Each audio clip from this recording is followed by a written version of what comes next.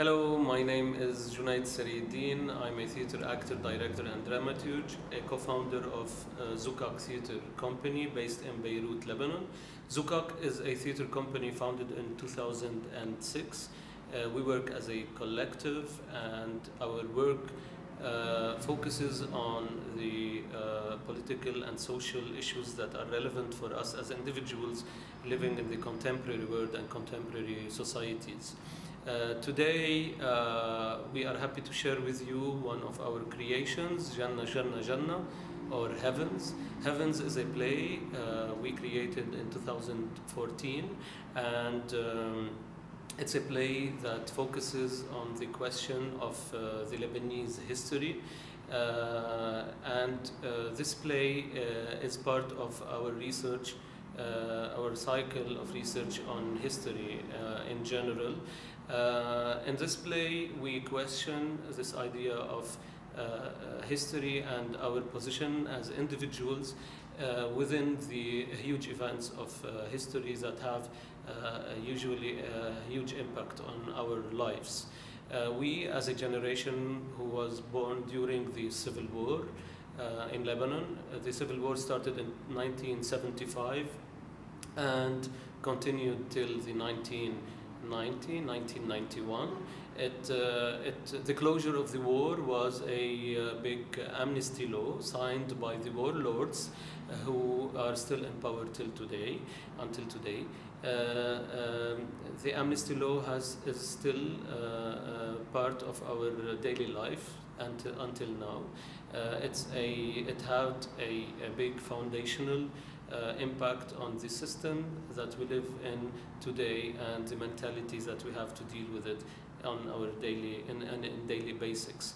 The Civil War ended with more than 17,000 missing people, and because of this amnesty law, the beloved families and parents and friends of the missing people are not allowed to even question their right to know what happened and what was the destiny of the missing during the Civil War.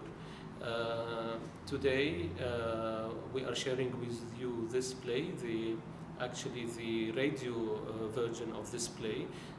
It was recorded in 2016, and the actual play toured in Lebanon, in different regions and villages around Lebanon and in different cities outside Lebanon, and also the radio version toured digitally in different online platforms during the latest pandemic lockdown that we faced all over the world. We would like to have you after the play, if you have time, to join us in the panel discussion. If you have questions, we will be very glad to share with you thoughts and think together through this play about theater and politics in our contemporary difficult times. Thank you so much, and we hope you enjoy listening to Jannah Jannah Jannah.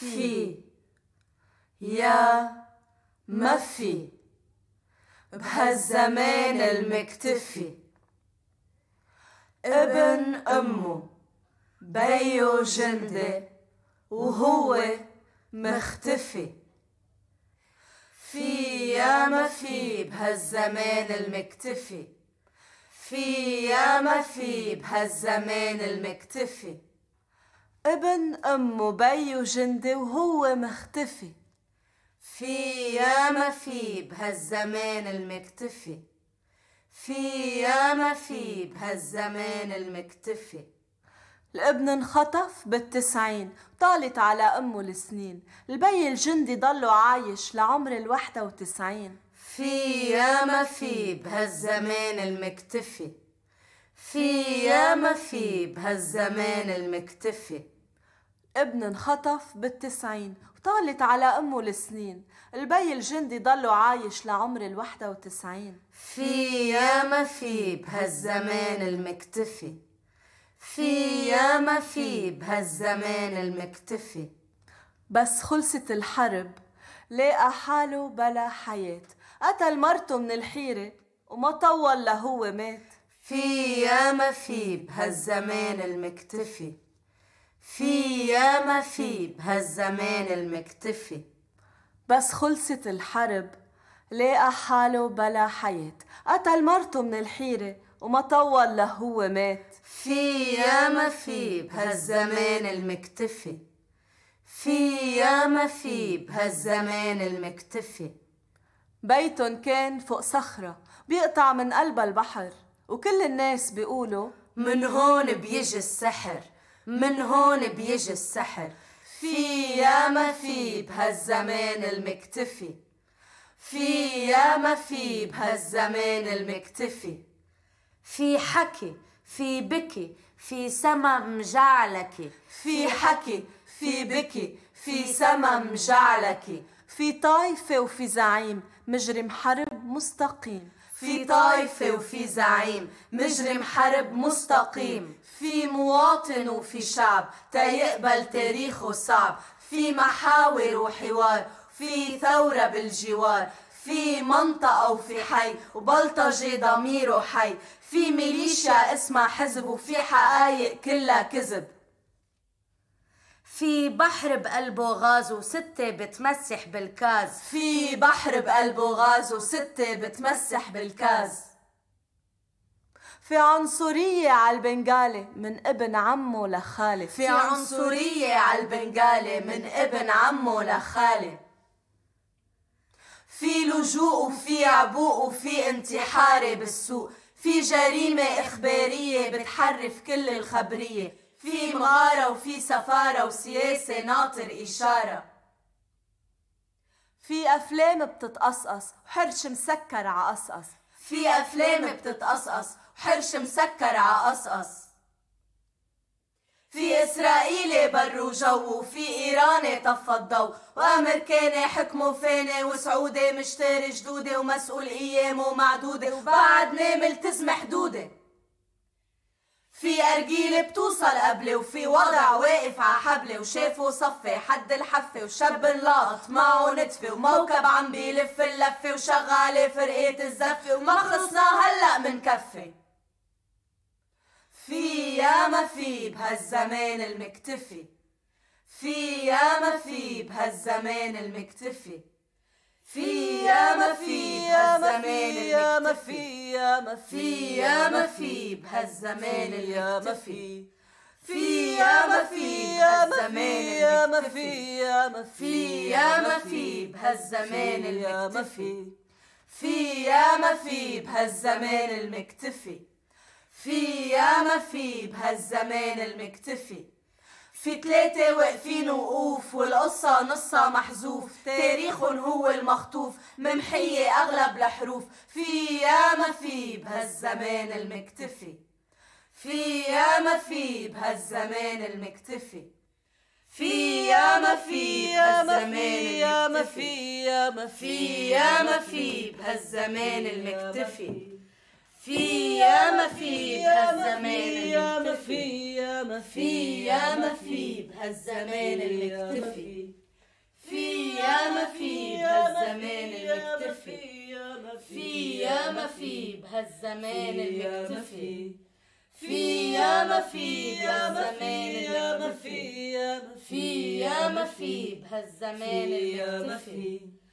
في ياما في بهالزمان المكتفي، في ياما في في ياما في في ياما في ياما في ياما في ياما في ياما في في ياما في في ياما في ياما في ياما في ياما في ياما في في ياما في.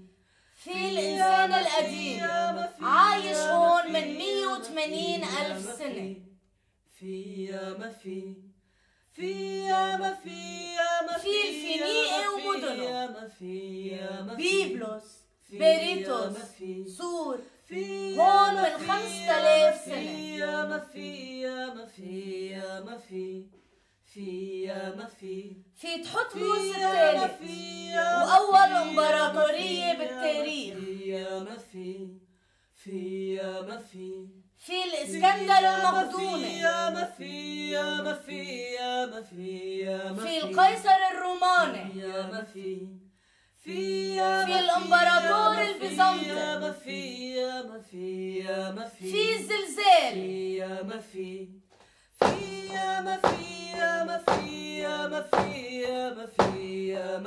يلي قتل 30,000 من سكان بيروت. في الفاتح العربي يلي حكم هون 350 سنة. في الانشقاقات بالكنيسة. في الأموي. في العباسي. في الانشقاقات بالإسلام. في الفاطمي. في السلجوقي. في الأيوبي. في المملوكي. في السلطان العثماني. في فخر الدين. في الصليبي. في محمد علي. في نظام المقاطعجي. تخيلوا هلا هون في لبنان الكبير. تخيلوا في الاستقلال ب43.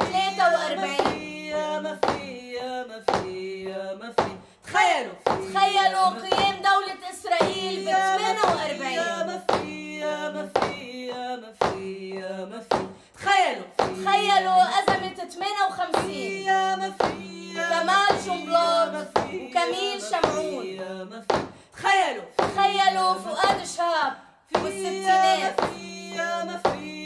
تخيلوا حرب السنتين. تخيلوا اغتيال بشير جميل ب82. تخيلوا حرب الجبل. حرب الأخوة. حرب الإلغاء. حرب المخيمات. حرب العلم. حرب التحرير. تخيلوا اتفاق الطائف. تخيلوا سنة 91. قانون العفو العام عن كل الجرائم المرتكبة بآخر 15,000 سنة. 15 سنة. 15 سنة.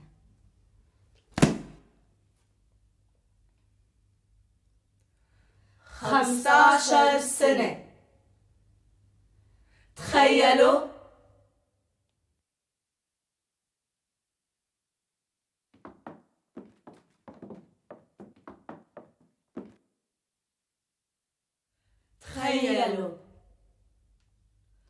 صخرة الروشة. السلم الأهلي. سوق اللحامين. الاستقلال. قطعة سما. حي اليهود. طريق الشام. السوداء النية. لوايح الشطب. اجتياح بيروت. الأسواق. متاريس. ميل يا غزيل ويا غزيل ميل. ميلك ميولي أيلك أيولي. بسقك فنجان قهوة ميل. بعملك تبولي ميل. منك يا غزيل. يا غزيل يا غزيل. الجبال يلي كلها تلج. معركة الجامعة اللبنانية. أوتيل الريفييرا. صورة الشهيد. سكة الترين. مستشفى الجامعة، الضوء أسرع من الصوت، مطار دمشق، AFP. منك يا غزيل، يا غزيل يا غزيل ميل.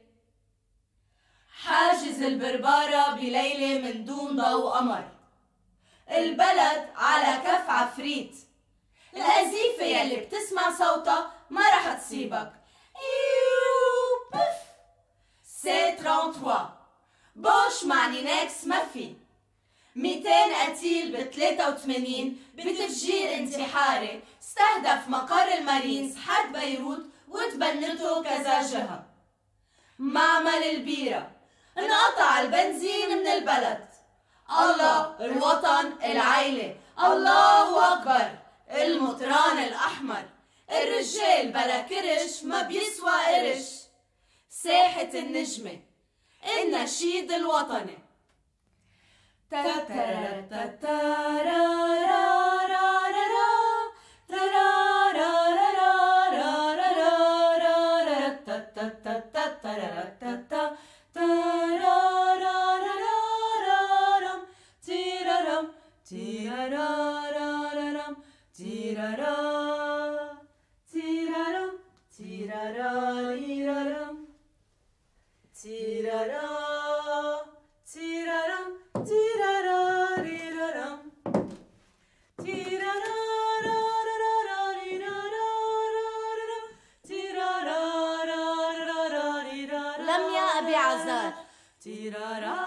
أنا ممثلة خلفتني أمي بال 2014 23 شباط بالماترنيتي فرانسيز على طريق الشام يلي صارت خطوط تماس أنا وعم بخلق. أنا أصلاً آخر ولد خلق بهالمستشفى. المستشفى عم تتفضى لأنه المنطقة عم تنقصف، ما بقى فيها غير أمي والساج فاما. اتضايق اصلا من انا وصغيره بحس انه لازم احكي فرنساوي بطلاقه اكثر من العربي لانه خلقت بالماترنيتي فرانسيز.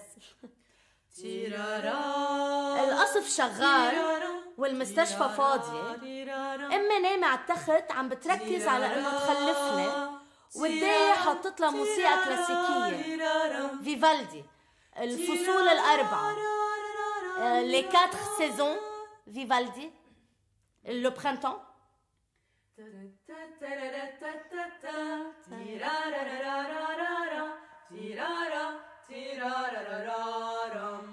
أمي مركزة على فيفالدي ومش سامعة صوت الهيونات والأزايف والأم 16 والكلاشينات وناطرة إني أخلق.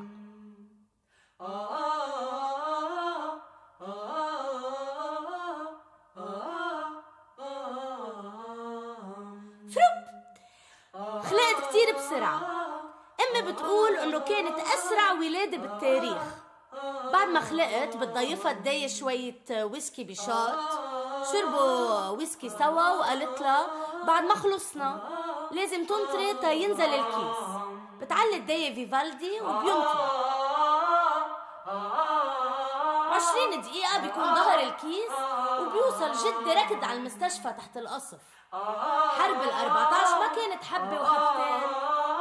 جدي كان أول واحد بيشوفني بعد أمي والداية، بيحملني هيك بيطلع فيي بيدمع وبيصير يبكي. أمي بتقول إنه لما خلقت كنت كتير حلوة.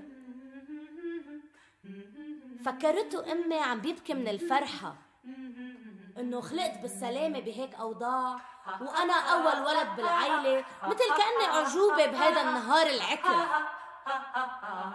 لبعدين لفهمت إنه كان عم يبكي لأنه أنا بنت مش صبي. ما أنت رجال أنت مش بنت. هيك كنت تقلي ستة أنت رجال أنت مش بنت، كان قصدها إنه هيدا مديح. كنت تحب إني طالعة قوية وشغيلة مثلها. هلأ ستة أم جميل كانت شغلة، مرة طويلة عريضة عضمة تخين بتفلح بالأرض فلاحة.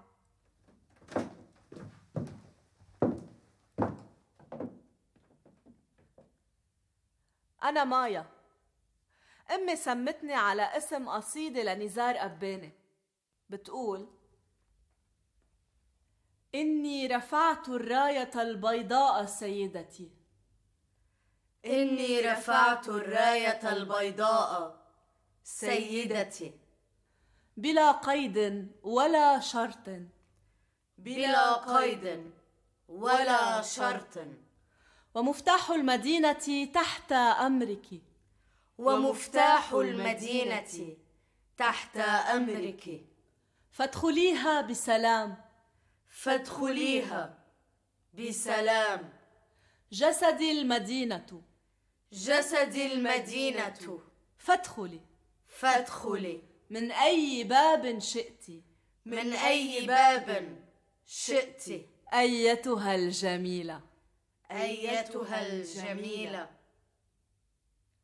فاتوا الإسرائيلية على بيروت من البحر. كان صار عمري سنة.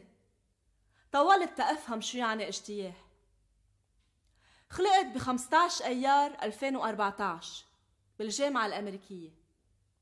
أمي قضت 10 ساعات عم تخلفني وبتقول إنه شافت الموت، يعني النفق الطويل والضوء الأبيض بآخره. ومن وقتها عرفت إني رح أطلع صعبة وقوية للستة، بس ما عرفت إني رح أطلع ممثلة. هلأ هي سنة 14 ما كانت هينة، كان كل شي عم بحضر للسنة يلي بعدها، الاجتياح الإسرائيلي لبيروت الغربية.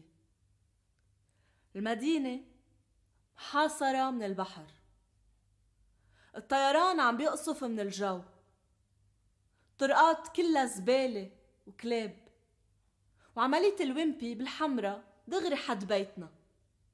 أهلي حامليني وعم يركضوا فيي من بيت لبيت. وشاعر اسمه خليل حاوي انتحر. أنا ماما ما خبرتني شي عن ولادتي.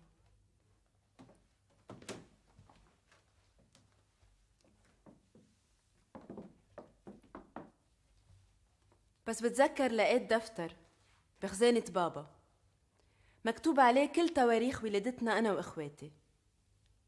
مكتوب دانو 10 تموز 2014 الساعة 8 الصبح. أنا كمان ممثلة وذاكرتي كلها صور. ولادتي متعلقة بصورة لما صار عمري السنة بال1991 بالملجأ ببيروت. بالصورة كان في طنط سعاد،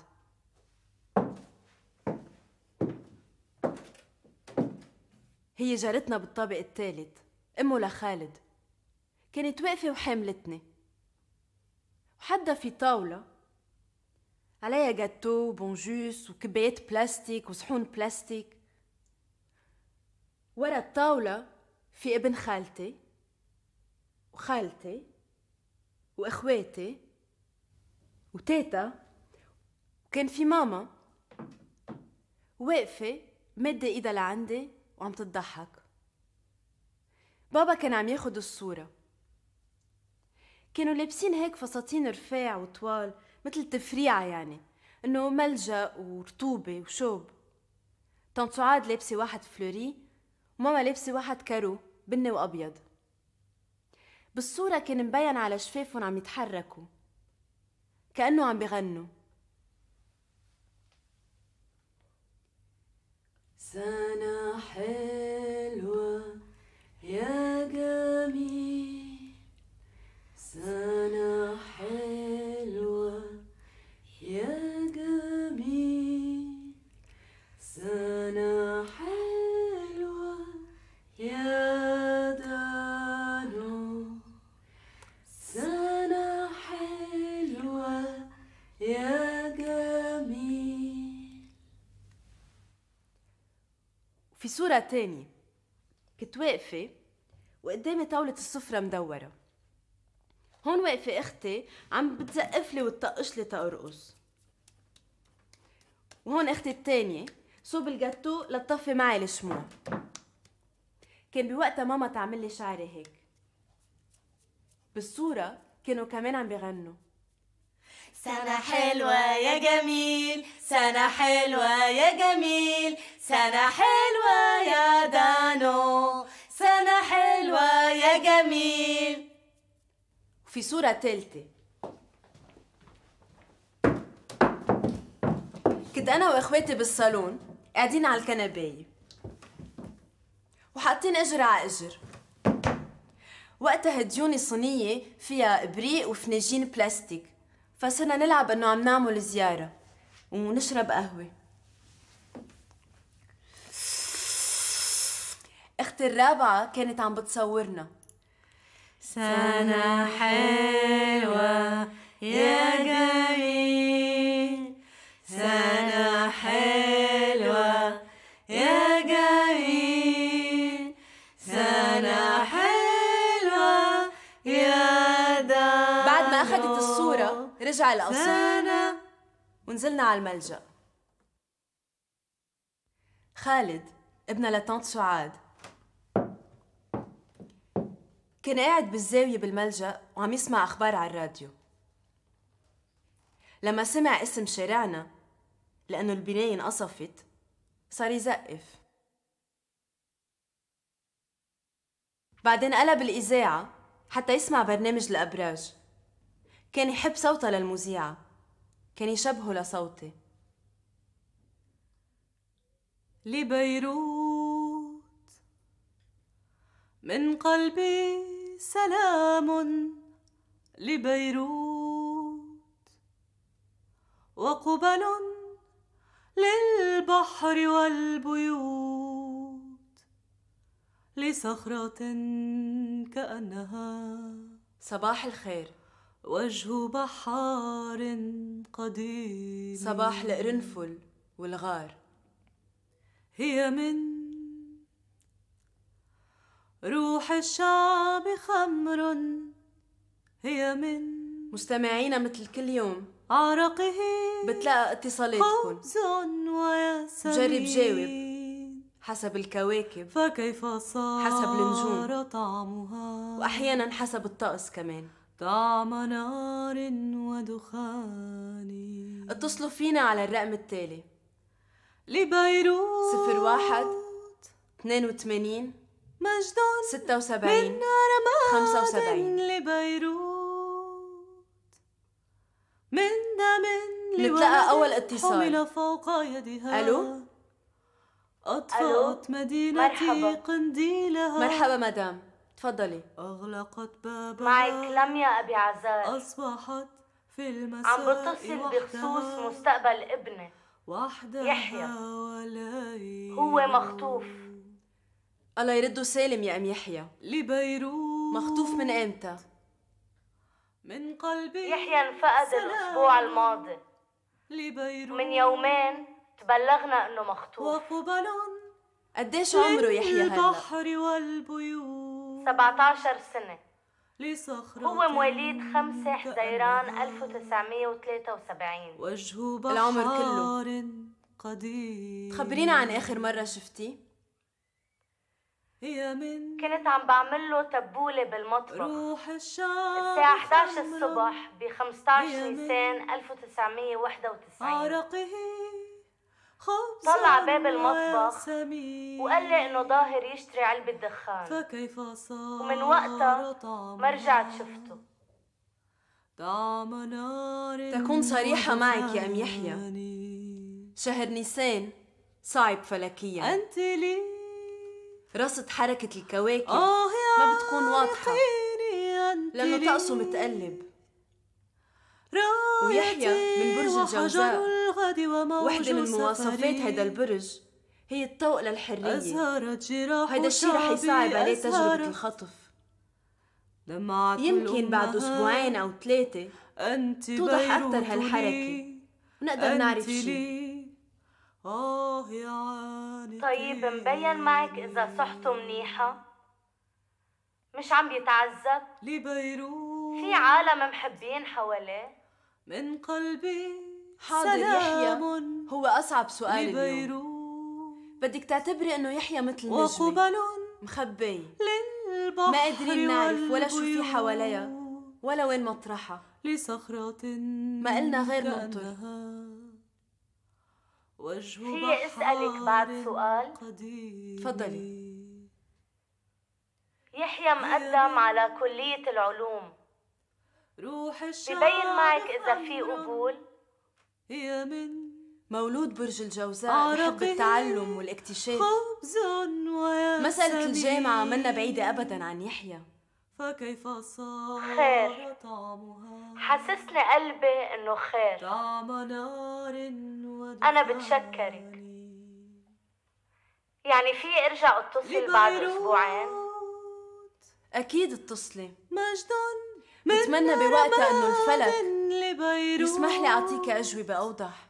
من دم لولد حمل فوق يدها، أطفأت مدينتي قنديلها، أغلقت بابها، أصبحت في المساء بال 1991 دقوا على بيت طنط سعاد وأخذوا خالد على برج المر. طنط سعاد ركضت على البلكون.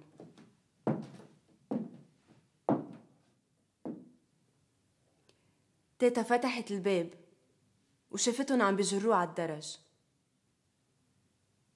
من نقزتها غط على قلبها. اليوم صار عمره 41 سنة. سنة حلوة يا جميل، سنة حلوة يا جميل، سنة حلوة يا حبيبي. حبيبتي تيتا روز، شو بدي خبرك؟ أنا منيحة، بطلت مثل، بس بعدني بدخن علبتين دخان بالنهار، وبشرب قنينة الجن إذا ما بمسك حالي، وبشوفك بأيامي هون وهونيك. مبارح قطعت بالبلد حد البطركية الأرمنية، شفت بنيتين كبار عم بيتعمروا بساحة الدباس حد مفرق بيتك يلي تهجرت منه بال91، ورجع اشتراه الحريري مع البلد وهدمه. الحريري مات مبارح. بعرف انه ما بحياتك حبيتيه من ورا بيت الدباس يلي اخدوا منك وعطاكي اسهم ما بتسوى شي. ايه بعدن ما بيسوى شي. بكرة بيي طالع على الشام، ما رح يقدر يوصل على حلب لأنه حلب محاصرة صار لها سنة تقريبا. آخر مرة طلع جرب يفتش عبيتك بس ما لقى. بتعرفي، بس اسمع وشوف شو عم بيصير بسوريا بقول لحالي منيح انه يحيى مش هون تيشهد هيدا الشي، لأنه ما كان رح يتحمل كل هالوحشية. زعلت انه ما شفتك اخر كم سنة يا ستي. صار لي من ال91، بس بعرف انه ما كان بدك حدا يشوفك هيك تعبانة. انا صار بدي 4 أجرين تأمشي يا ستي. انت اللي كنت تطبخي للكل، تعملي لنا فطاير ومشاطيح وتبعتي لنا البرغل والسماق والزعتر بالصندوقة على بيروت. بتعرفي هول الاشياء ما بيجي عبالي ابدا اشتريهم من السوبر ماركت، بحسن بلا طعمة. لك ما انت كنت تاخديهم معك بالشنطة على امريكا. بتعرفي يا ستي، اخر سفرة سافرتها على امريكا ما كنت مع جوزي مثل ما خبروكي، كنت لوحدي. وانا اجمالا كتير بسافر لوحدي، وبس سافر كون عم بعمل مسرح، يعني عم مثل تمثيليات وخبر قصص قدام الناس.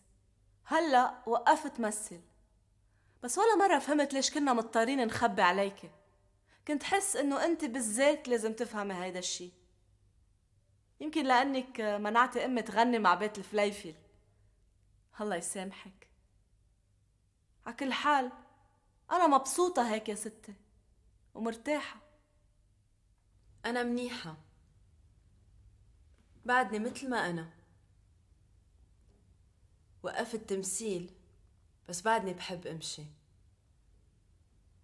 ضليت كذا سنة أمشي كل يوم نفس الطريق، أطلع من البيت لجنينة الصنايع، امرق حد بياع الدخان يلي مبسط بوجه الوزارة، انزل من الإتوال وفوت بشارع الحمرة،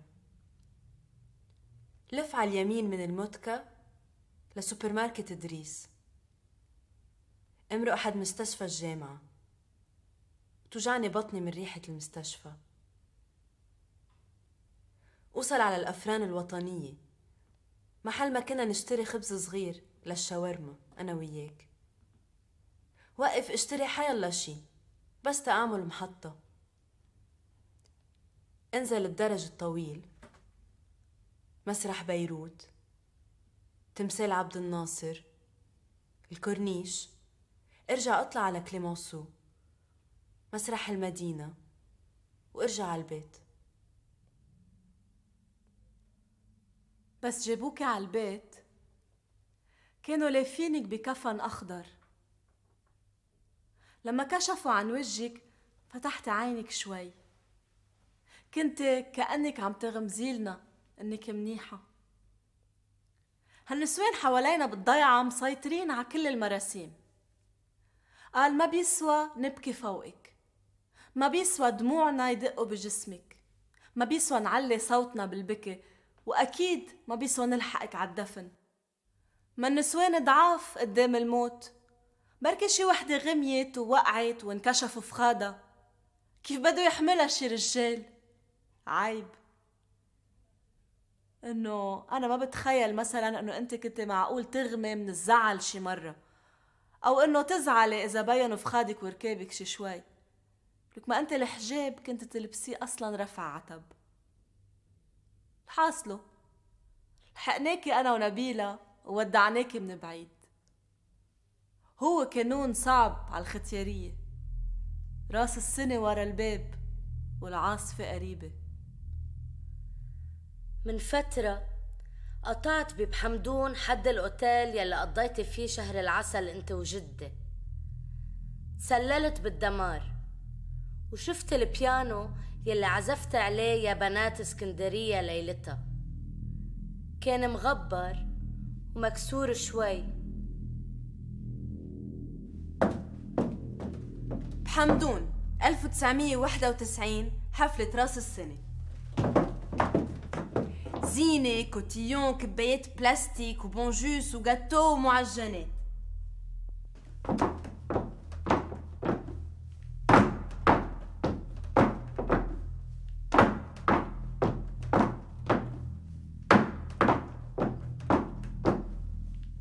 على دلعونا وعلى دلعونا راحوا الحبايب ما ودعونا، ولا بدي امي ولا بدي بيي، بدي حبيبي اسمر اللون. على دلعونا وعلى دلعونا بي بي الغرب الوطن حنونا، ولا بدي امي ولا بدي بيي، بدي حبيبي اسمر اللون.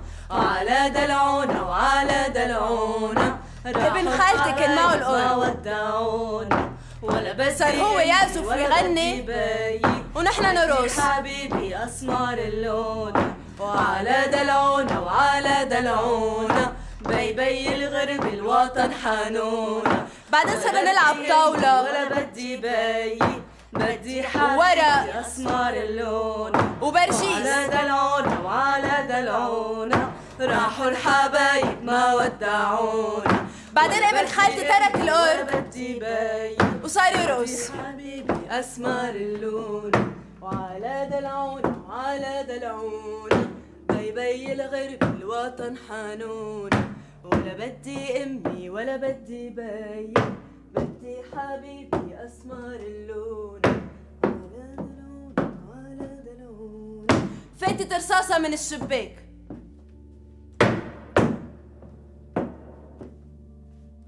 مرقت حد خالتي.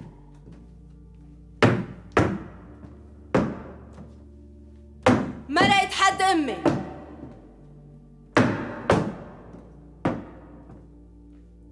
فاتت براس ابن خالتي. راح.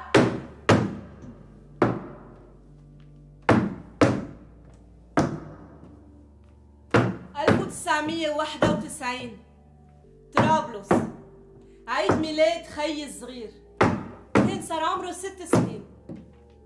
خيي بيروح يجيب الشموع للجاتو، بيطلع بالسيارة هو وعمي وبيمشوا، ما بيسوقوا 200 متر بوقفهم حاجز طيار، بينزلهم، بيتركوا عمي وبياخدوا البابا. من وقتها ما رجعنا عرفنا عنه شي. من كم سنة في واحد كان مفقود رجع، طلع كان بالحبس، قصدناه وفرجيناه صورة البابا، طلع بيعرفه، أكد لنا إنه بعده عايش. اليوم خيي صار عمره 29 سنة، ما بيتذكروا للبابا. كان عيد ميلاد زواجنا التاني، رح يجيب لنا فرقاع من حد معمل البيرة. في عالم شافوه عم بينحط بصندوق كاميون، مطمشين له عيونه وعم بيضربوه وساقوا فيه. غسل وجهك يا قمر بالصابونة والحجر، وينك يا قمر؟ ومشط شعرك يا قمر والمشط الحلو انكسر، وينك يا قمر؟ من فترة اتصلوا فيه من طرابلس وطلبوا مني فتش على اسمه بالسجلات. رحت ومشط شعرك يا قمر، فتحت كل السجلات انا وعم فتش على اسمه. ماهر محمود قصير،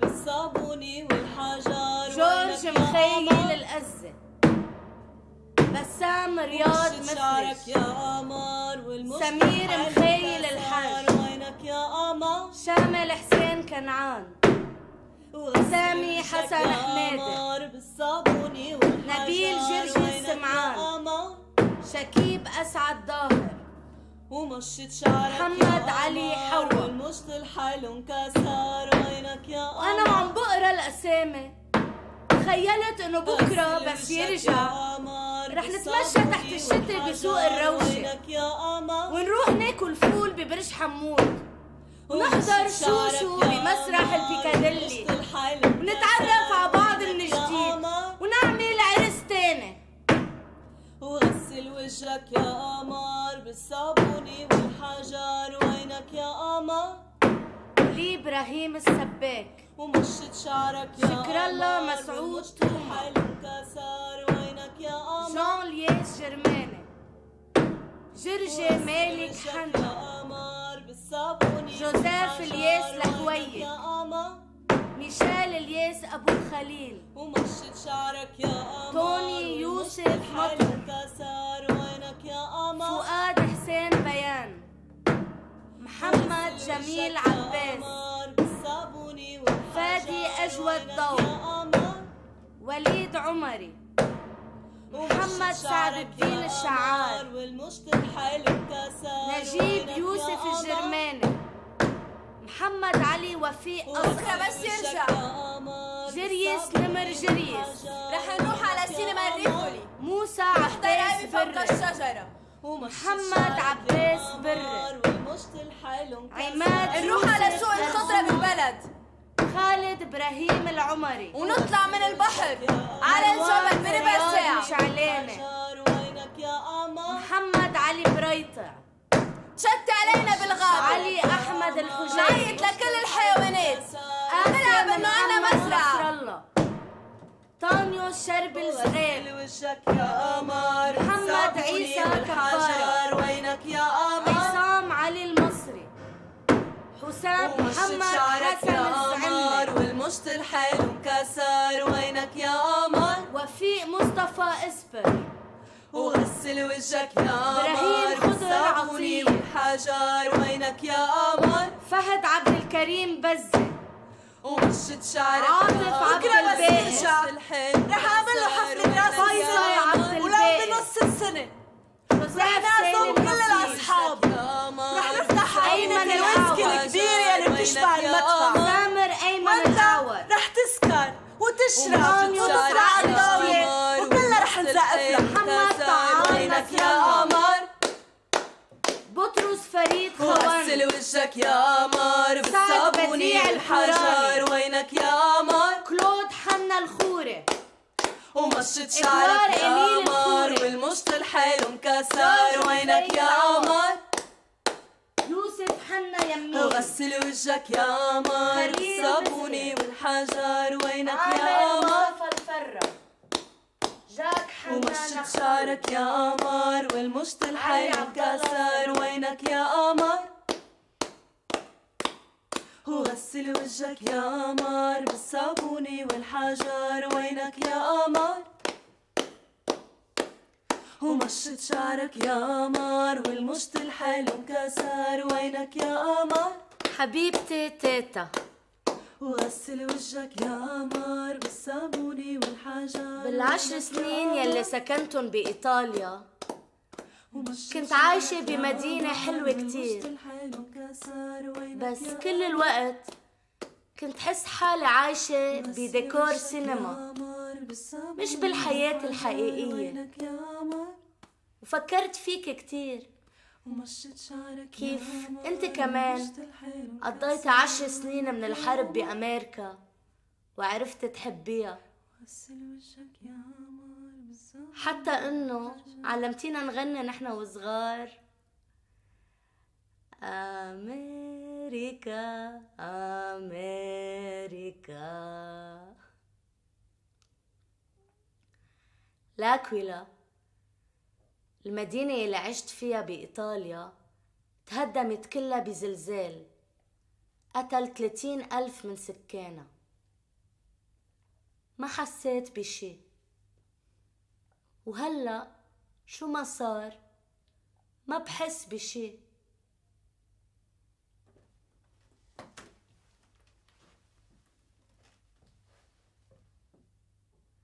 كل العائلة صارت بأمريكا يا ستي، ورانيا ما بعرف امتى رح ترجع على دبي، وأنا بضل مسافرة، غراضي بضلن بالشنطة، بحس حالي عايشة بالمطارات، بصير فكر فيك أوقات كيف كنت تروحي وتجي على أمريكا لوحدك. عن جد إنك قوية، حاسة إني مش عم بعرف أقعد بمحل واحد، يمكن إنه ضلني مسافرة هي الطريقة الوحيدة لأبقى هون. بتعرف تيتا قضت آخر 5 سنين من حياتها عنا بالبيت، بالآخر تعبت كتير، كانت أوقات تسأل عنك وينو زكور، ضلت لسنة 2000 تعطيني 200 ليرة تأشتري لها قضامة واتشبرق بالباقي. مرة لبست كل تيابها على آخر طرز، حملت جزدانة وقفت على الباب وقالت بخاطركن. قلت لها لوين تيتا؟ قالت لي راجعة على البيت. قلت لها خالتي باعت البيت من 15 سنة. ما حست بشي. أنا اليوم واقفة بنفس المطرح مثلها.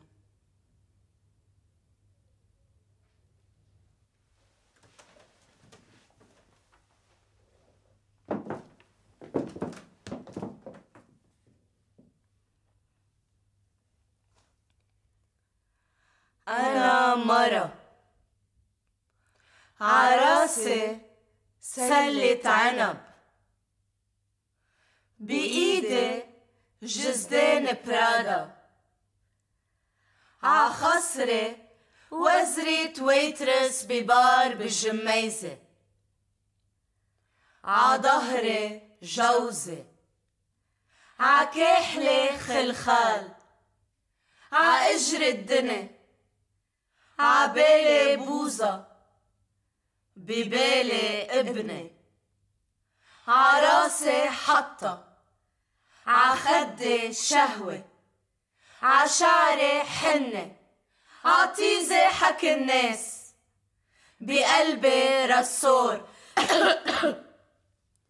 بوجهي حكاية، برقبتي جريمة، بإيدي محبس، بجيبتي ملبس عقدامي، عكتفي حرير جبل لبنان، عبطني لبطة، بظهري بيي، عصدري عبقة، عصدري بقعة، عصدري ابني، عصدري بلاطة، عصدري وشم قلب مكسور، بصوتي رجة، بدينتي شنطة، عدقني دقة، عالساني مسبة.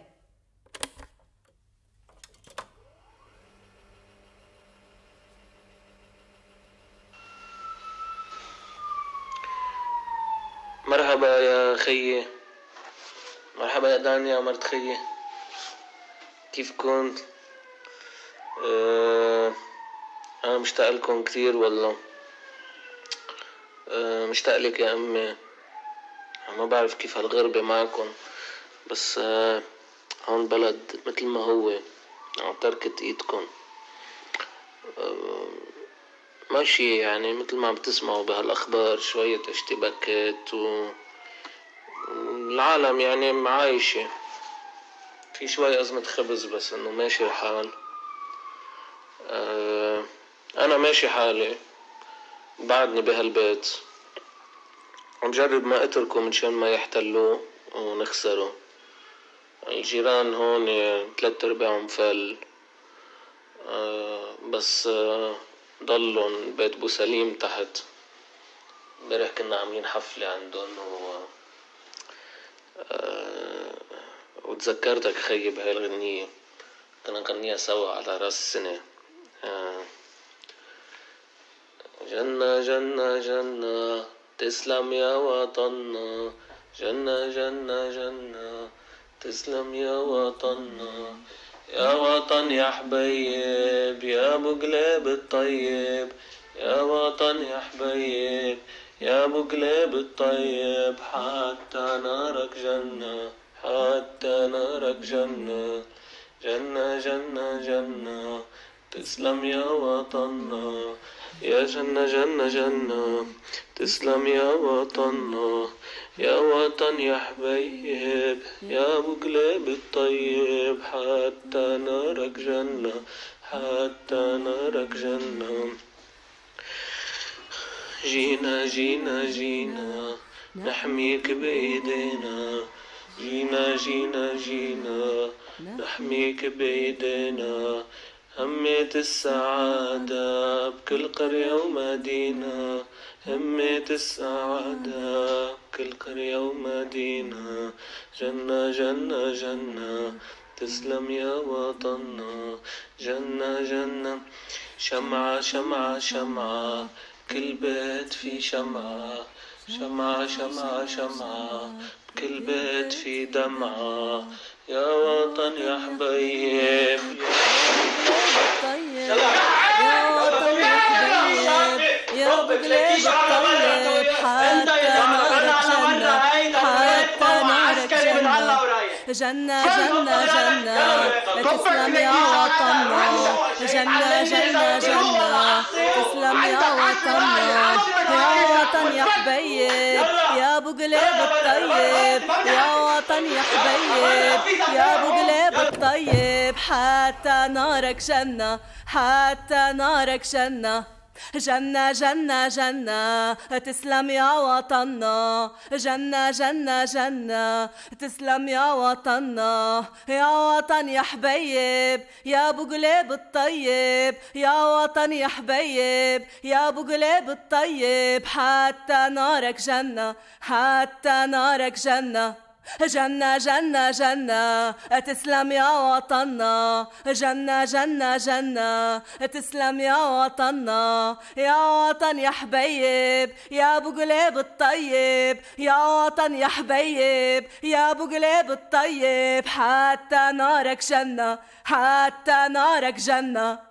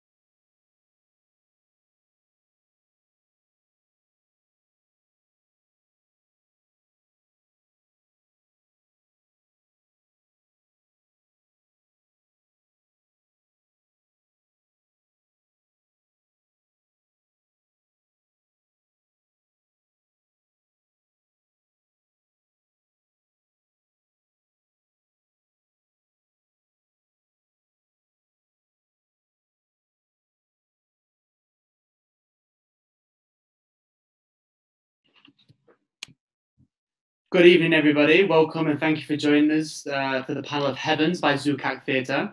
My name is Nico Bukhari. I'm the co-artistic director and co-founder of Besna Theatre, a British Romanian political theatre collective. And we're currently coordinating the Glod Political Theatre as a Civil Rights online platform, which is a fortnightly online platform presenting political theatre from around the world, hosted by HowlRound Creative Theatre Commons. So before we begin the panel discussion, I'd just like everyone just to quickly introduce themselves. And how about we start with you, Junaid? Sure, thank you. My name is Junaid Saridin. I'm a co-founder of Zoukak Theatre Company, and I'm an actor, a theatre actor, director, and dramaturge. Okay, thank you very much. And you, Maya? Hello, everybody. My name is Maya Zbib. I'm a theatre maker, and I am a co-founder of Zoukak Theatre Company. Incredible. And how about you, Chris? Hi, everyone. I'm Chris Thorpe. I'm a writer and theatre maker and performer from the UK. And I've had the privilege, actually, of visiting Zoukak and spending time with them a couple of times in their home city in Beirut. Thank you so much. And it's an absolute privilege to have you all here. We're just saying that it's a shame that we're not all in the same room together, but you know, one day. But for the time being, this is such an honor. So I'd like to start with you, Maya. Maybe you can start off by telling us a little history and background of Zoukak, why you all came together to create Zoukak, and like what is at the heart of all the work that you make.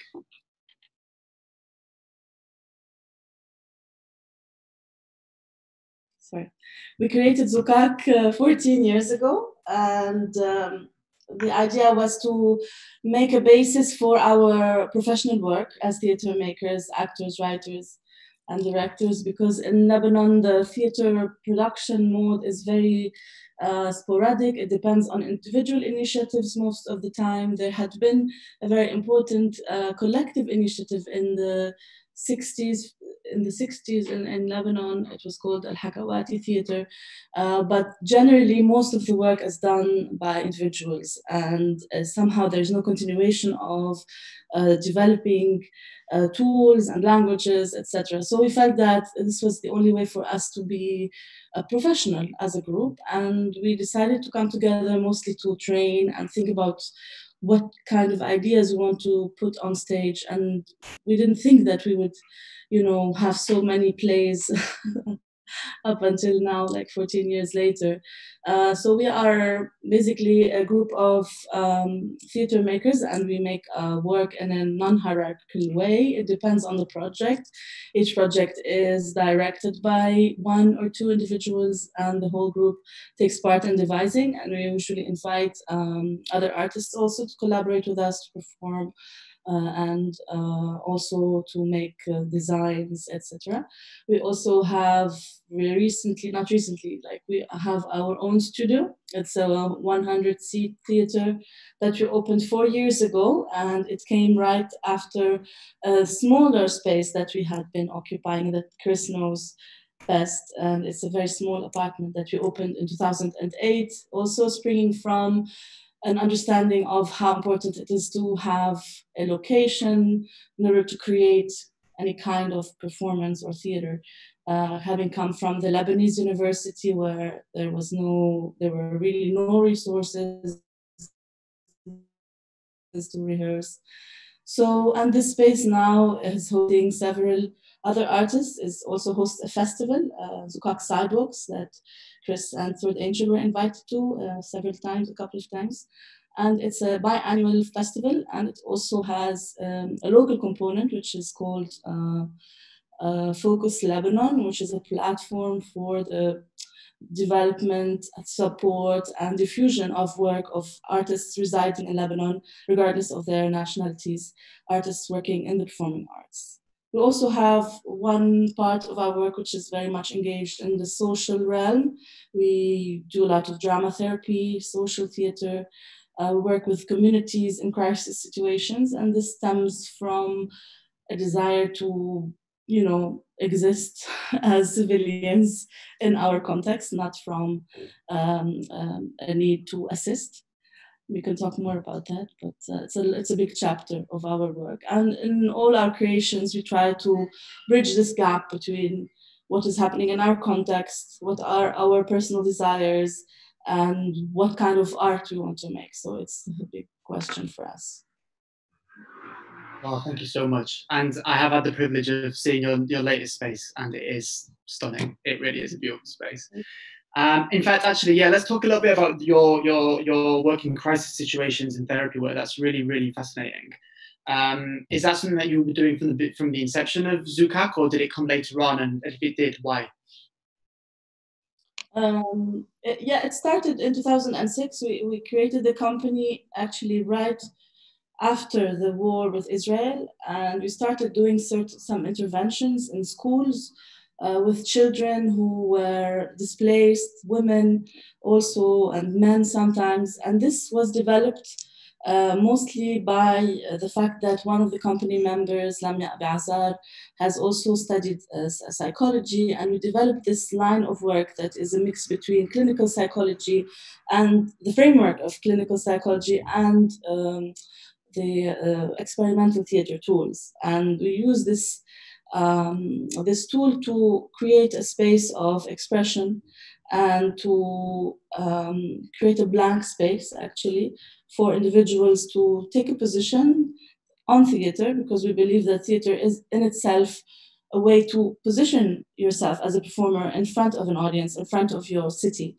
So we use the power that theater can give to an individual for groups of people in crisis situations to take a position within their context, within the smaller context of the group that they're working with, and hopefully later on within the context that they exist in. And the position can be very simple. It can be just actually standing straight and looking the person in front of you in their eyes and raising your voice. It doesn't have to be an activist political position. So there's a big, it's a long way, and there's a variety of ways to actually exist. And one of the other examples can go as far as a group of women we've worked with who were subjected to domestic violence decided during the workshop that they don't want to be called women subjected to domestic violence, but rather women fighting for the law against domestic violence.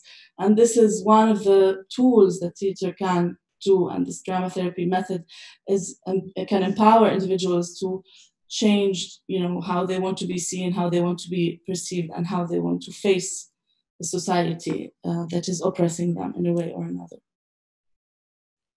Wow, that's absolutely incredible. And you're still continuing this, I'm assuming, all the work. And we're training of trainers at the moment, so we're training individuals to do this work. Wow, that's amazing. I'm assuming that, correct me if I'm wrong, but it's more about the process as opposed to like the production of an end product. Am I right? It's both. It depends on the group. There's another example that Junaid can talk about, that he's been working with a group of young people also. With Omar, they really created theater pieces with them. So it depends with the group. It depends on the group. It depends on their readiness, on their desire. If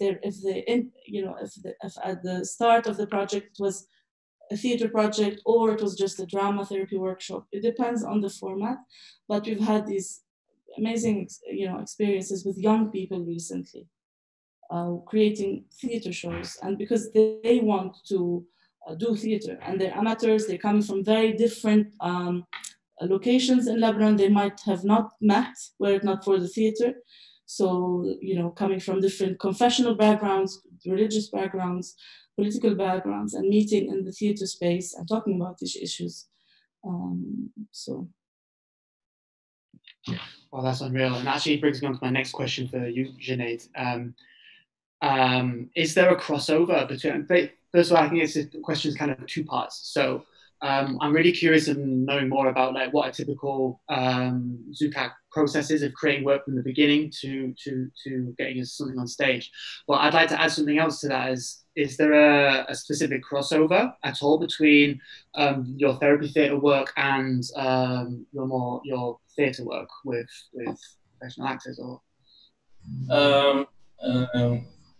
both lines interact and intertwine between each other. It's like we work as a collective, and usually in our theater work we try to devise work together as a group by having one person leading this devising process and a director who has the final say on the artistic and theater proposition and choices.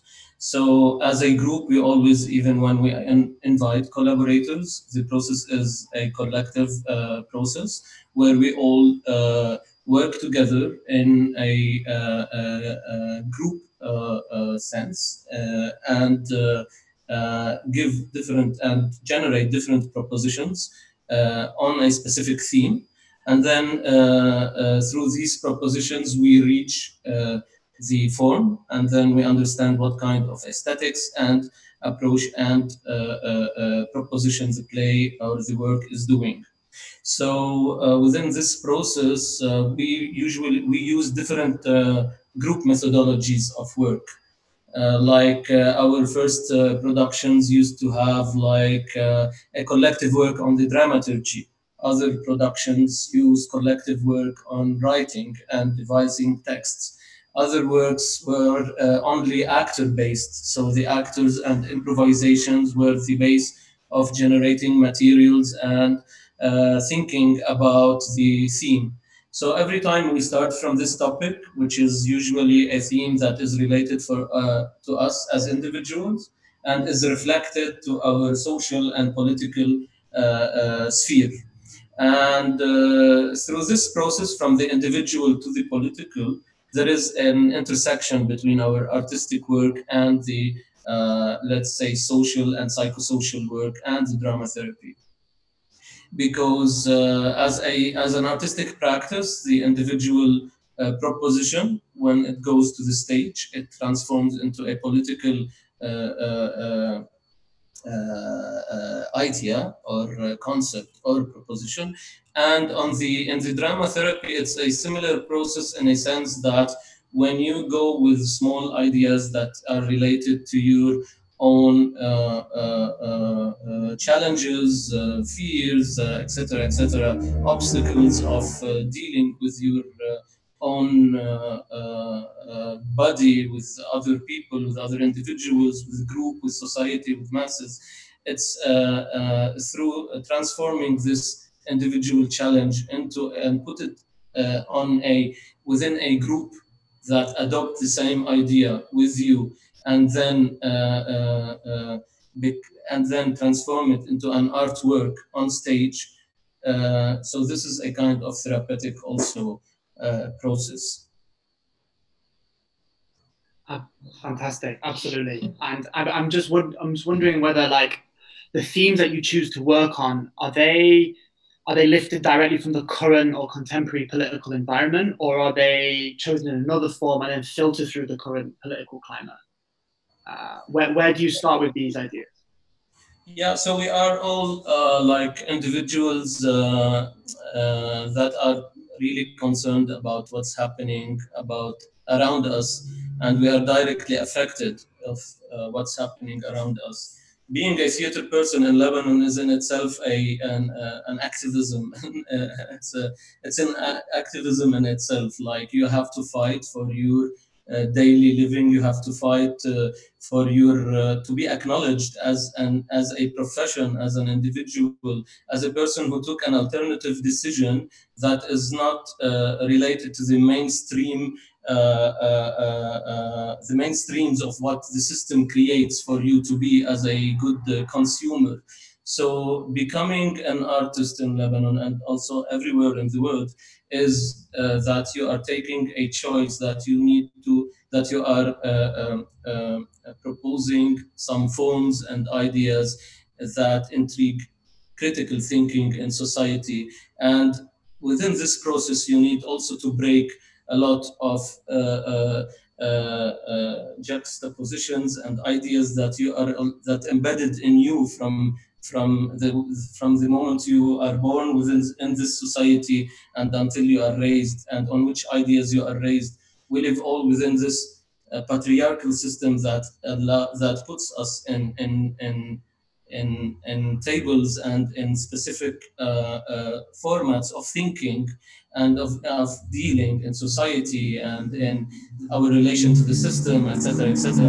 So these kinds of ideas that are embedded in us, that you work on breaking within yourself, is in itself a process that you are fighting the system from your own body, fighting the system from your own thoughts, from those ideas that create your thinking and your way of talking, and etc., etc. So so yes, it's sorry, did I answer your question, or Yeah, you did. I missed the other part maybe. And actually, that's kind of led me on. You started to answer my next question, which is what I wanted to. I'll offer it to both of you, but I'll start with you, Maya. Having worked in Romania with Besna for the last 5 years, over a couple of projects, we have faced a number of different forms and various forms of resistance to making socially driven, politically driven work. And Junaid, I think you started to answer this yourself, but Maya, from the inception of like Zoukak, have you faced any forms of resistance to like kind of maybe a specific topic that you're putting on stage, or maybe even the methodology or the way you work? I think we try hard not to be censored. I think one of our main issues is we want to perform. We want our work to see the light. We want to reach as many people as possible. So, and this, and next to that, also, we don't believe in work that has one dimension or has one idea or can, has a dogma that it's, coming with the truth. So most of our work is a reflection, is a big question, is trying to shake the status quo of what people think is normal. So we try hard not to be censored while using a lot of fiction. We use mythology, we use poetry, we use musicality, we use singing, like especially in Heavens, that is very present. And everybody knows what we're talking about, but we don't go and attack a certain political leader because there's no point in it. We will be censored, there will be a big noise about it, around it. People will be with us, others will be against us, but then the work is dead. So basically, we try to create a situation artistically where it is present, like what we want to talk about is very visible, but it's not the main issue as well, because we don't deal with daily politics, with the dirty politics of the everyday that the politicians are putting their hands in. We talk about meta politics in a way. So even though we are talking about someone wouldn't say that we're talking about a certain political leader, but actually we're talking about patriarchy as well. We're talking about leadership. We're talking about a certain concept. And this is what is interesting for us, the discussion around this, not this political leader or that, not sexuality in the taboo sense, but we do talk a lot about sexuality and gender. So basically in Lebanon, I think it's mostly sex, religion, and politics. And all of our plays are about sex, religion, and politics, not every single one of them. But I guess it's how we deal with them. I guess some of our recent plays that deal with homosexuality and a lot of topics that are, dealing with gender could be quite tricky. So we haven't submitted some of those to the censorship because this is a huge topic and you can't really hide it. Sometimes when it comes to submitting other texts, because mostly the censorship board here is about reading our texts. They don't really necessarily come to the theater. So you can be completely naked. If no one writes about it, then it's fine. But actually, it's mostly what is written that is important for them. So when they read the text, we play with words. We have these tricks, and Junaid is a pro in that. In Arabic language, if you put 2 dots over a letter, it can be f or q, and then it can be 2 different words, and it can be actually a word, but it's different. So it's either a typo or a different word, or who knows. In other instances, we pretended like we had a whole improvisation around Emperor and Galilean, which is a huge play by Henrik Ibsen, and it's basically it's an improvisation around the play, but everything around it is actually talking about politics and religion, religious figures, Christianity. It's really, really very daring. But what we did is we submitted the actual play to the censorship board. So, good luck reading that first, but second, if they come to the theater, well, we were improvising because the play was set in a way that we're improvising. So we play these games because ultimately what's important for us is for the work to be presented. And yeah, I don't know if Junaid, you want to add something to that? Okay. I've got a matter of curiosity. Are you obliged, as a theatre company, are you obliged to submit work to the censorship board? You are. That's really interesting. Could one of you discuss that a little bit? Yeah, go ahead. Yeah, so actually here the law is you have to, it's a very old law actually from the 30s, 20s, and even later from the past century, that they renewed it during the during the Ottoman Empire period. Anyway, so it's a law that says that you have to apply the text to the wali of Beirut, to the what is wali of Beirut? Like governor or something. It doesn't kind exist of anymore. Governor, yes, during the empire, and the law, they renewed it lately in a different way, where they said where you submitted to the General Security Force in Lebanon. So basically, there is a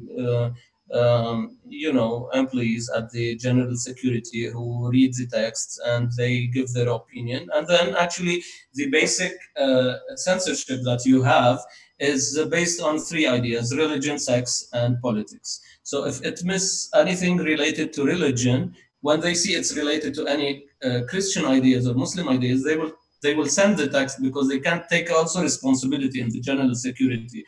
They will send the text into the to the representatives of the specific religion. Like they will send it to the Majlis al-Islami Shi'i al-A'la, so the Shiite the High Shiite Council, or the Maya, you want to correct my translation, or the Sunnite Council or the Orthodox or Catholic councils or etc. etc. So and in the politics, it's the main thing for them is like don't mention names, say whatever you want, but don't mention names. And in sex is like how far this act can go, and if you are insulting someone and as a religious figure or as a political figure through sexual acts. So basically, this is the censorship that we have to deal with. And actually, artists in Lebanon were very brave in breaking these censorship rules in different ways. All of them by finding new forms, by finding ways of saying things loud. And after the 17th of October revolution that started in 2019, actually nobody is submitting or dealing with the censorship anymore. Anyway, it's like theater is not active as it was before, but now there is something like a big taboo that was broken, and the relation between people and power is like in a direct مواجهة يعني confrontation. So people are now we are not dealing at all at the moment with the censorship, and we reached a point where we say, okay, we are going to do whatever we want, come and shut us up if you want, and we'll find ways. Okay, fantastic. Wow, that's really fascinating. Mainly, we're not obliged, at least we've never been obliged to send anything in Romania to a censorship board, but a lot of our experience has been through funding models and things like that, where like town halls, small and large, on a national scale. It's actually been through the funding. I'd like to move on a little bit, if that's all right. I've got a question for you, Chris. Having worked in many different different artistic and theatre contexts internationally, when you first came across Zoukak, how was their work different to the socially and politically driven work, for example, in the UK or other political contexts you've worked in? I mean, in some ways, profoundly different. Around the circumstances that I think have just been very clearly described, through which that work is made, and that the paths it has to navigate. And in some ways, actually, not at all in terms of the processes that we've just heard described, the collaborative processes, and particularly the relationship between filtering out the personal through the choke points and the problematic structures in society to create the work. So, I mean, for me, in not just the work of Zoukak, but in Zoukak as an entity, as a collaborative artistic process, as a process with a clear sense of purpose, there's a lot to aspire to. There's a lot that feels familiar, in the problems of artistic creation, irrespective of the particular social context that the work is made in. I mean, between the artists who are making the work, there's a lot of familiarity in that dynamic. But equally, there are certain things that Zoukak do in a way which as we've just heard, things that maybe they have to do, or that they began having to do, that have become kind of really effective parts of the art that the company makes, which are incredibly inspiring. So, for me, the kind of enforced lack of directness in subject, in expression, combined with, I think, something that Zoukak do particularly well, which is the directness of speaking about human experience, I think is a really fascinating thing for an outsider to observe and to become familiar with, in terms of what it tells you about how to speak about politics in your particular context. So that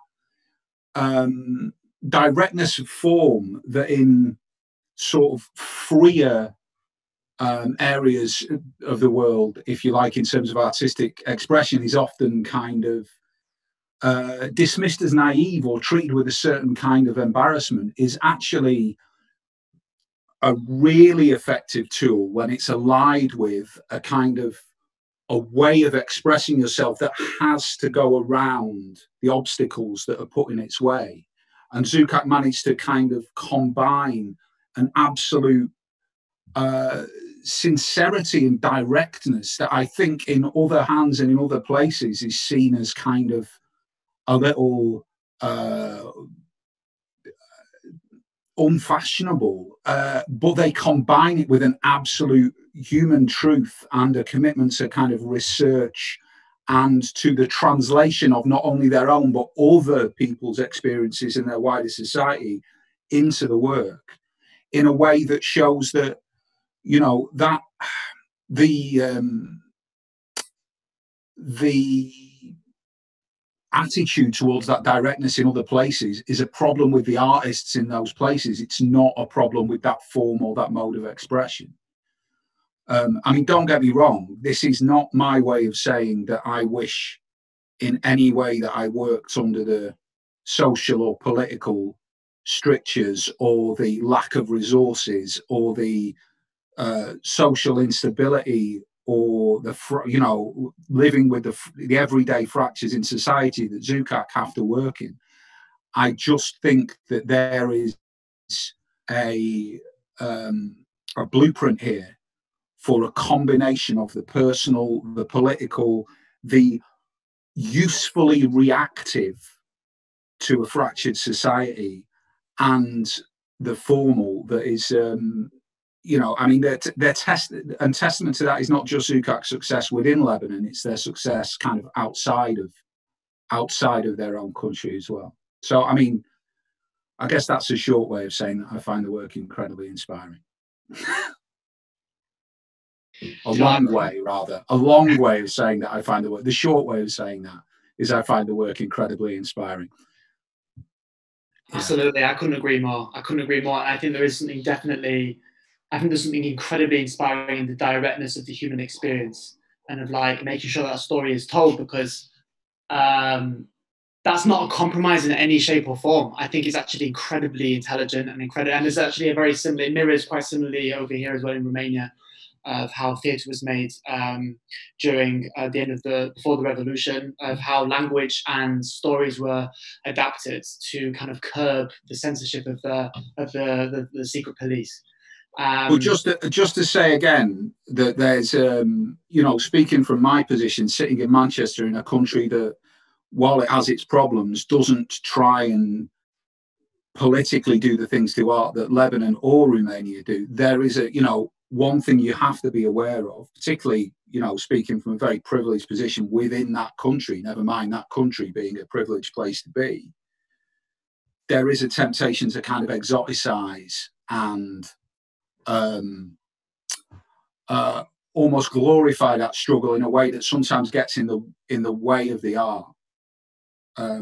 So what we, you know, when I talk about admiration for the work, I'm talking about admiration for the fact that the work exists in the form it does, having taken the journey there through the obstacles in its way, rather than that it's the obstacles that create the work.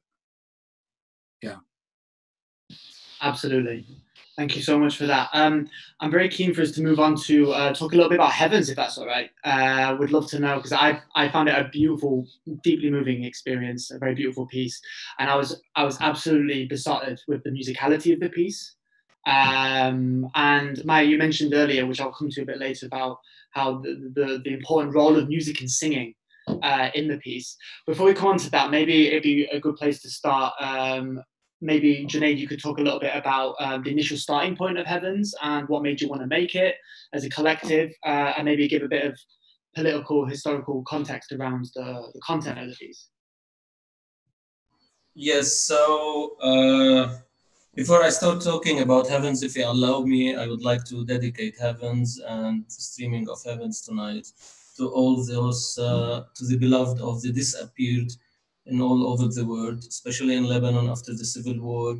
The people who had disappeared because of the wars taking place everywhere in different countries, in Syria, in Libya, in Yemen, in all those places that they are still drowning and sinking in unending fights and wars.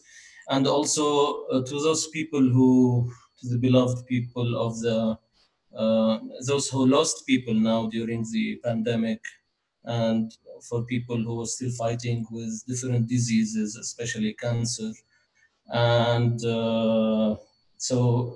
this play talks about the missing, and the missing for us was the starting point of the play, and it was the starting point of dealing with our own history in Lebanon. So Lebanon had a long civil war history that started in 1975 and officially ended in 1990-91. But the consequences of the war continued till this moment. And the play tried to deal with history from the position of the individual within these huge events. And so we tried to tackle the problem of history through that point, where in the play, where you see that all the dates, you have 2 dates in the play only. All actresses were born at the moment of the play, so it was recorded in 2014. So they say I was born with the date in 2014. Looking back, getting like they were born today, looking backwards to the history, and everyone who were missed in the play were missed in 1991 in by the ending of the civil war that ended with this amnesty law that resolved the war in a way that gave privilege to the warlords and deleted all crimes that happened without giving the right for people who still have people who have disappeared, or for victims, without giving them the right to know what happened exactly. To give a very fast, I will try to have to make it fast, the glimpse on the history of Lebanon. Lebanon is a country which was based on, like it was one a place in this whole region that was ruled by the Ottoman Empire. Okay, so, and before the Ottoman Empire, different civilizations passed, and always within these civilizations and empires, you had the whole region were dissected in different ways by giving the power of ruling the regions or the areas within the empire to princes or people who are related to the system. So the Khilafah system that is part of the whole Islamic period was the system in the Ottoman Empire. Lebanon and different regions in the area during the empire, or in the last years of the empire, they had privileges. They took privileges in some areas. So there was something called this Lebanese mountain, the whole region, where different minorities were living in this region. The whole region is Muslims, Sunnis, while you have small minorities of Druze, Christian Maronite, Christian Orthodox, Shiite, etc., took refuge actually, or lived in the mountain. So during the empire, this mountain had a privilege by dealing with this, and the privilege were translated by giving some key persons the right or the power to collect taxes, and then these key persons became the people who actually deals with the Khalifa, or with the main authority and the Khilafah system and the emperor. So they give the taxes and they collect the taxes. And this same system was translated later into the feudal system, when you have these people who had the privilege, they have the power over the areas, and then the feudal system was applied. And then after the failure and the downfall of the Ottoman Empire, and after the First World War, we had the colonization of the British and the French colonization over the area.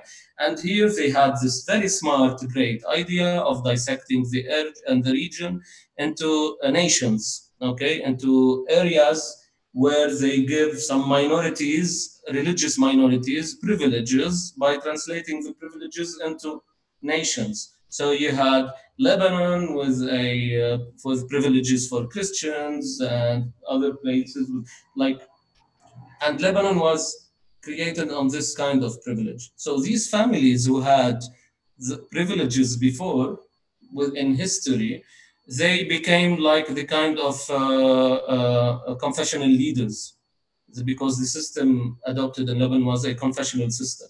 So they became a confessional leaders. So they have a very long authority in history, and they have now, until now, this authority over the people where every confession have this one leader, which is the father, the main pope of the confession, the political pope of the confession.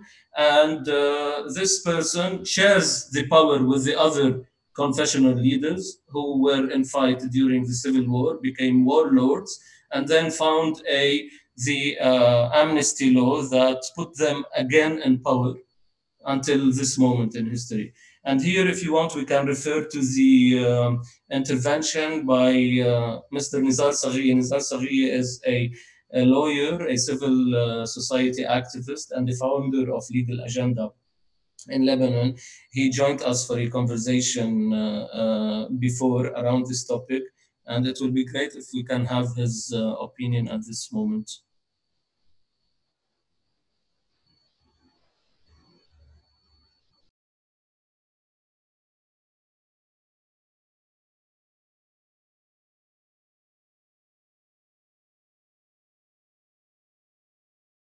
شكرا لزواء وعلى المسرحية أكيد. يعني يمكن أحلى شيء بالمسرحية لما حدا بيسأل هيدا قانون عفو على 15,000 سنة بيرجع بيقولوا لا 15 سنة، بس هو بيعبر فعلا. وهيدا الشيء يمكن ما بنعرفه. الدستور الحقيقي للبنان مش الدستور ولا اتفاق الطائف. الدستور يلي انعمل بعد الحرب هو قانون العفو. هيدا اللي كرس النظام السياسي الحقيقي بلبنان، مش النظام الشكلي، مش النظام يلي بنحكى عنه بالكتب، النظام يلي اتطبق بالحقيقة وبالممارسة. ليش؟ هيدا العفو يلي طلع مش بس انه عفى كل الجرائم والمجازر الكبيرة والى اخره وهمش الضحايا وما أعطى حق لأي ضحية، هيدا مجد بالزعماء وخبرنا انه القيمة العليا بالنظام الجاي هي الزعيم. وهيدا الشيء كتير واضح ببين من الجرائم يلي بتستثنى من العفو. ال91 ما حدا ناقش بالضحايا، ما حدا ناقش بالمجازر، ما حدا ناقش بجرائم ضد الإنسانية وبجرائم الحرب، كلياتها هيدي انعفيت. في واحد بيطلع بيقول لهم بس نحن بدنا نستثني من العفو الجرائم القتل ضد الزعماء ورجال الدين. وبيطلع نائب بيقول له طيب ليش؟ انه ليه؟ انه وين المساواة؟ ليش الجريمة ضد الزعيم لا تغتفر وكل الجرائم والمجازر تغتفر؟ فبيطلع وقتها رئيس المجلس النيابي وبيقول لانه هيدول رموز وطنية، وبالتالي عم بيعتبر انه القيمة العليا بالنظام الجاي مش الانسان. نعرف اوروبا بعد الحرب عملوا جرائم ضد الإنسانية حتى يأكدوا أنه الإنسان هو القيمة العليا، هو الزعيم القيمة العليا بنظام ما بعد الحرب، بنظام ما بعد ال91.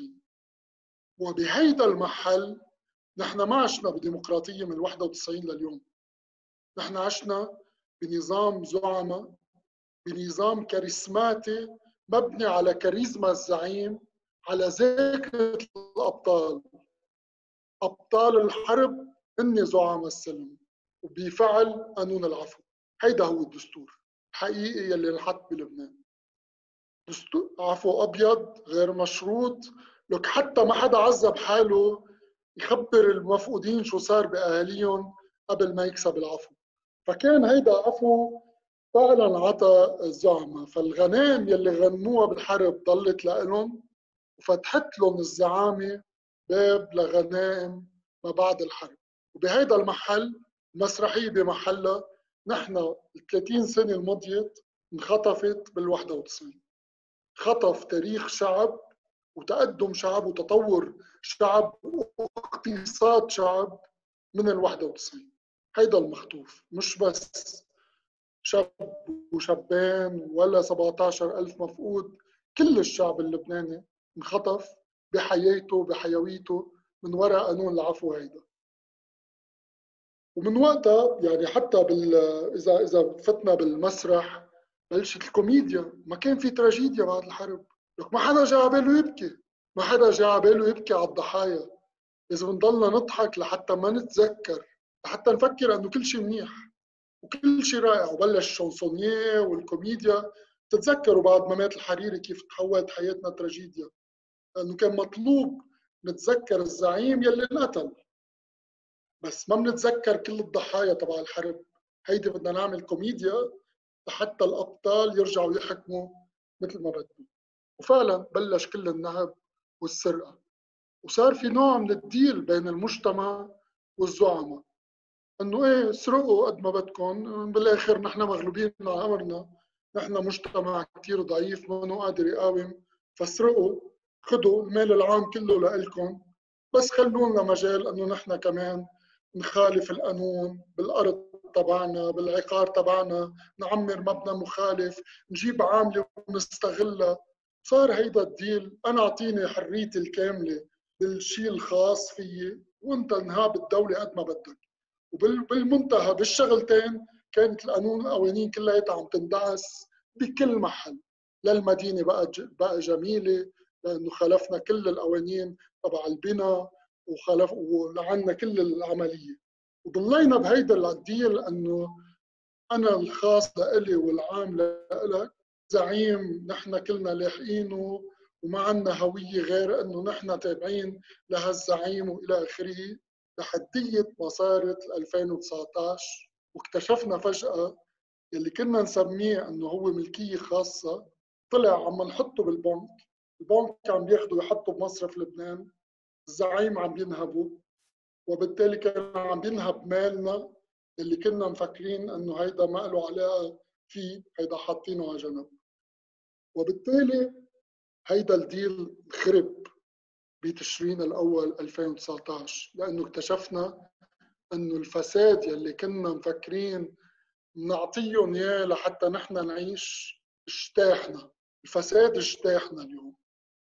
والفساد يعني الزعامات ما بس حكموا العام ولكن حتى حكموا الخاص، حتى حكموا كل واحد حسابه بالمصرف يلي كان معتبره محمي بالسرية وإلى آخره. فهيدا الاجتياح وهيدا التفليس العامة لكل الدولة فرجتنا يلي ما فرجونا اياه، لانه ما عطوا حقوق للمفقودين.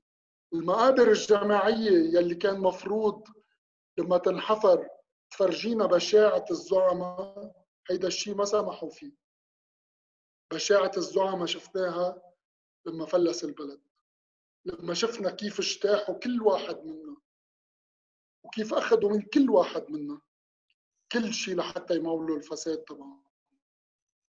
وبالتالي هيدا النهار يلي كانت الصدمة الكبرى انه اكتشفنا الفساد عم بيجتاحنا كلياتنا، وبلشت الصرخة بالساحات.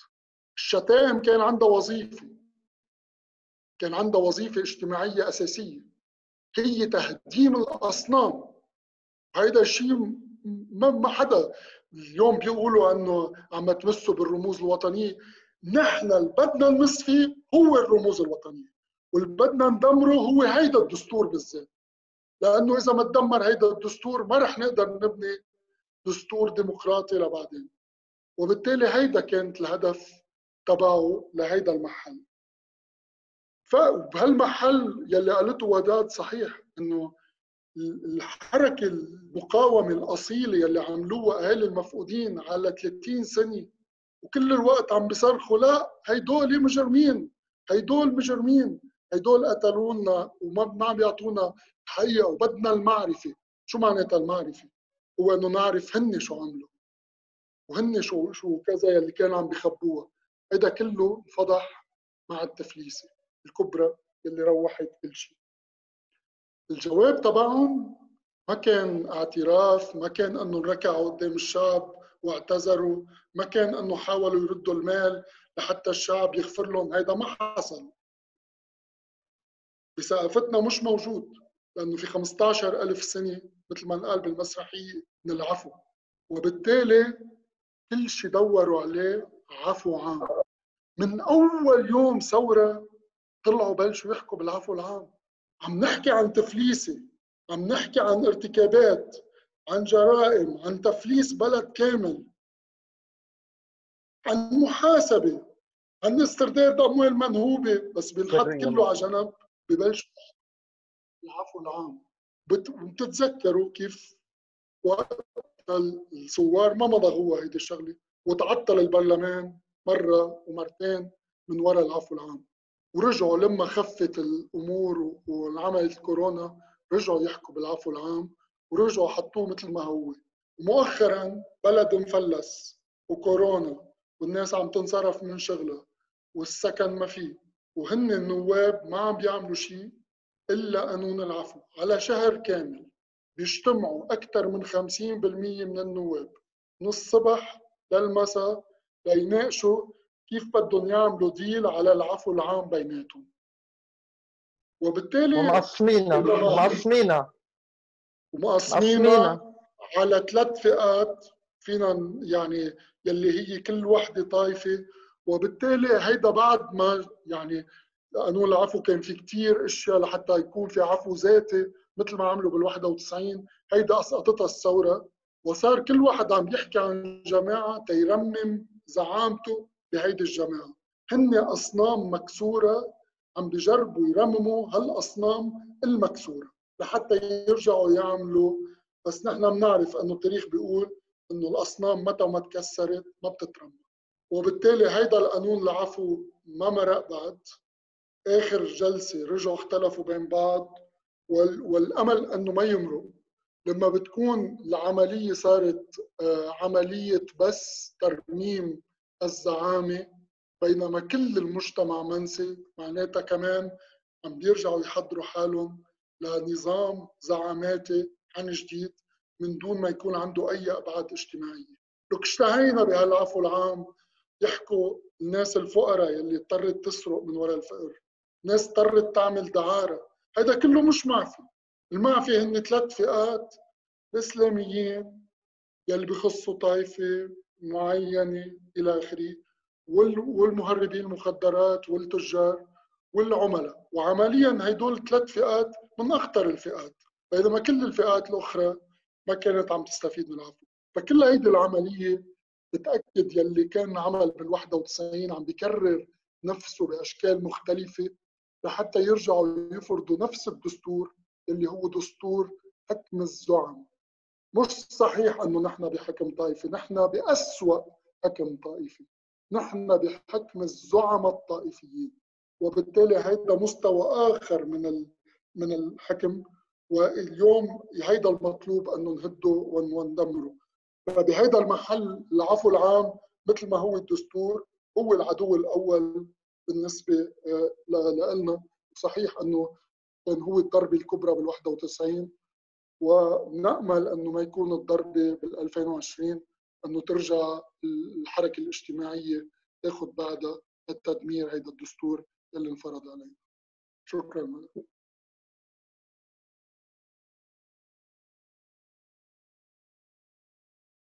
Okay, fantastic. The next question I'd like to move on to will be for I'll ask you, Maya. was it a collective decision to choose to tell the story of Heavens from the perspective of a chorus of 3 women? Was it a collective decision? Was that the initial idea from the set-go? If you could tell us a bit more about that, would be amazing. Yeah, it was somehow clear that it would be told by a chorus of women, somehow because women are voice when it comes to periods of war and conflict. The women somehow hold down the home. They are there, they wait, they hold the base. And when it comes to all the stories of the disappeared, it's always the mothers, the sisters, the wives who hold these images of people who have gone missing and go and ask for them.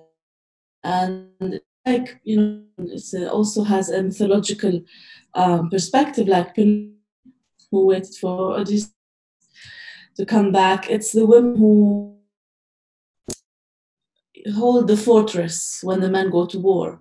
And somehow there's very powerful and very, very, that's very powerful because they become the holders of the collective story of the home, of what's happening at home. So yeah, it was, I think it was Junaid's idea, and we all agreed because it was very clear that, of course, the women, group of women. And of course, one thing that not a lot of people take into consideration is that with any war, the largest number of casualties or people affected in various different ways are always, I think it's something like 86 or 87% of people affected directly are women and children. And I thought that was immediately very striking in the piece. And it is something that people never, at least a lot of conversations we've been having for a project that we're currently preparing, that's something that not everyone takes into consideration. And I think that really makes the story stand out. I am aware of the time, so I'm just going to quickly move on if that's all right with everybody else. Chris, I wanna to ask you a quick question about what do you think the role of theatre has in helping deal with traumatic instances in a given society's recent past? Do you think theatre has the capacity to ignite or provoke real change? And I ask that because I know in a lot of your work as well, you've dealt with a number of various tragedies that may have been national, such as the mysteries with the arena bombing in Manchester. You touch on that in the piece. Or, for example, pieces that and tragedies that also hit smaller communities. It's a really difficult one, isn't it? I mean, there are different kinds of trauma, and you have to acknowledge your position within that trauma. And for me, you know, that governs not only how you speak about it, but whether you should speak about it. For example, in Britain at the moment, there are all sorts of kind of societal traumas, a lot of which maybe mirror the kind of societal trauma and protests that, say, the US is going through at the moment around race, around policing, around things like that. And I think you have to have a very clear idea, if you are dealing with that, of whether and how you should be speaking about it. So there's the kind of awareness of the usefulness of your own voice in dealing with trauma, which has to be kind of paramount in the decisions that you're making. But then there's the very specific traumas that occur as symptoms of a global problem on a local level. So you bring up the bombing of the Manchester Arena during the Ariana Grande concert, you know, which I certainly felt qualified to talk about, being from Manchester and being in Manchester when that happened, but also, you know, again, have to use very carefully to examine the specific bits of Manchester and being Mancunian that it's my kind of that I have the ability to talk about and make that identity useful, make the intersection of my identity as a Mancunian, of who I am as a person, and of that particular event kind of useful, and to move forward a set of ideas rather than to simply kind of replicate or represent an event or get everyone to agree that it was terrible. You know, so I guess there's the trauma that you deal with, and there's the trauma that you cause, you know, or there's the trauma caused by the systems that you're part of. And I think you have to have a very, very clear idea of your position in relationship to that before you even start making any work about it. You have to have a very, very clear idea of what the point is of that work and whether that work is useful, whether it contributes kind of in an unhelpful way to just a general presentation and dissection of traumatic experience, or whether it is possible for you personally to pick out strands of that identify and help to clarify particular areas of social conflict that you might be useful in bringing to light. And they might be things, depending on what your position is, they might be things that you are responsible for, as much as things that have been perpetrated on you, and a kind of attempt at an honest reckoning with responsibility for trauma is probably as important, if not more so, than a revelation of trauma from where I'm standing. Yeah, does that make sense? No, absolutely. And I think this idea of responsibility as well is the other side of, not the other side of the coin, but it's I feel, at least working between the Romanian and the UK, that is often forgotten. But I do feel that there is a more of a consciousness coming about that. So that's really exciting. That actually feeds. It's not an admission. I mean, I would say that to do that is not an admission of guilt. It's not useful to make that work as an admission of guilt and complicity. Absolutely. I mean, obviously, honesty about that is really important, but you have to make work that moves that dialogue on, that moves that situation on, that acknowledges your position within it, but doesn't actually ask the audience for kind of reassurance that you talking about this or your position within this is okay, because that's a waste of their energy. Absolutely, and I think you chose the word reassurance perfectly there. And that actually feeds us into a question from the audience, from Karim. Is theatre still a political art, or is it just an artistic elitist tool to express political ideas and visions? And I'd like to open that to all three of you. Maybe Chris, if you wanted to start, and then Maya and Junaid, you can jump in as well and contribute to that idea. I mean, I would imagine Junaid and Maya will have far more interesting things to say than me, but that is the big question, isn't it? And I would say, yes, absolutely, it can be. It can step away from kind of, the thing about political theatre is quite often what it is it's what it's trying to do. I'm setting up a huge straw man here, but I think I'm justified in generalising. You know, what a lot of stuff is trying to do is simply say the simple truth, to say the simple truth in a clever way for clever people, and that is not useful. That level of analysis is probably the enemy of effectiveness if it's just about displaying that power of analysis.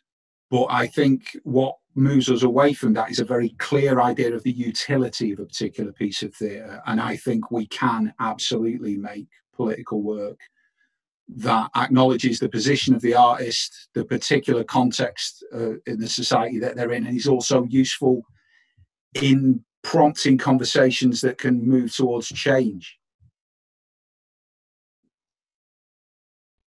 Absolutely. And Junaid or Maya, would you like to jump in there to answer Kareem's question.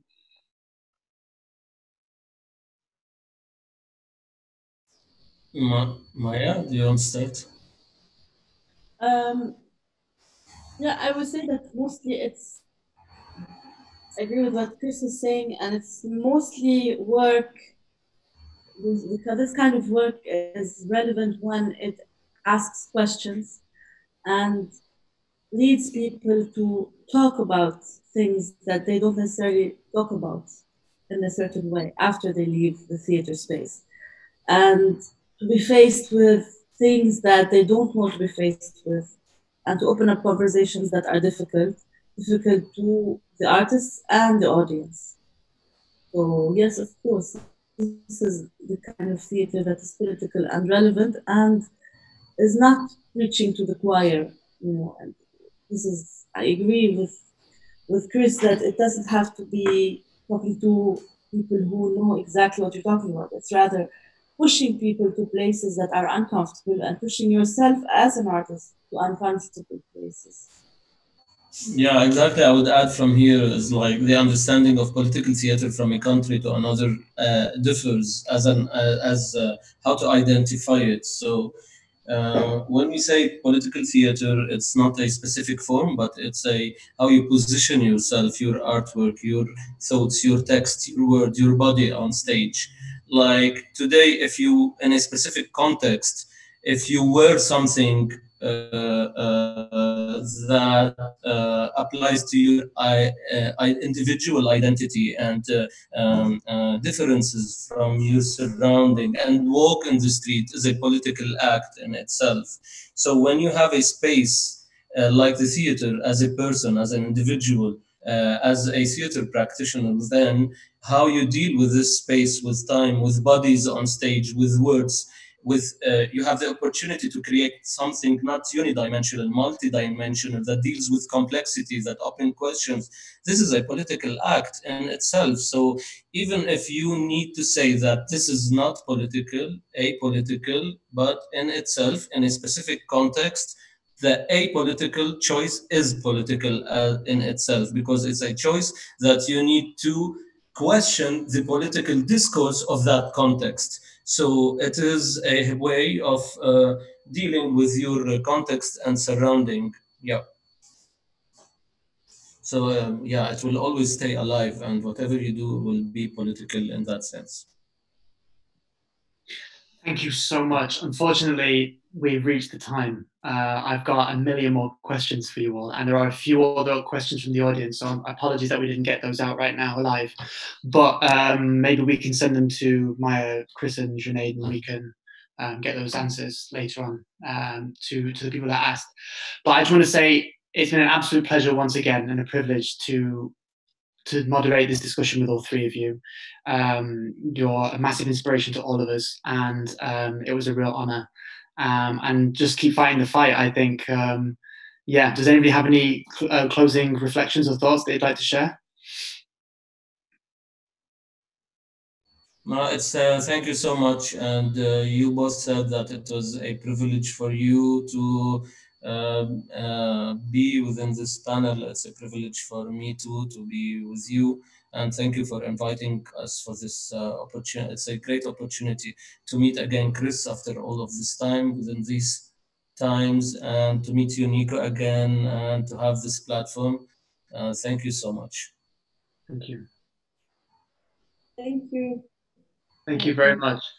And once again, thank you everybody for joining and joining us. There'll be another event as part of Glod in 2 weeks' time. So keep posted. Thank you very much. Thank you.